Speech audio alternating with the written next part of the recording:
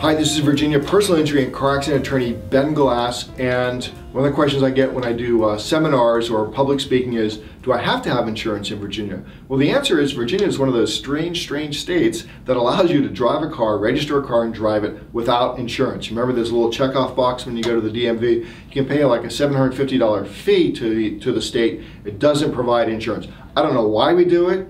It's crazy, it's stupid. Here's the important thing to know though. The guy who hits you drunk, he might be the guy that checked that box and doesn't have insurance. That's why you need to have great protection through your own car insurance policy, through your own uninsured motorist policy. We recommend you have at least $1 million of coverage there. I've written about that in my book, How to Buy Car Insurance in Virginia, and we have got a ton of free materials, free reports, and free books available at benglasslaw.com or by calling our office. We're happy to help you, even if you haven't been in an accident.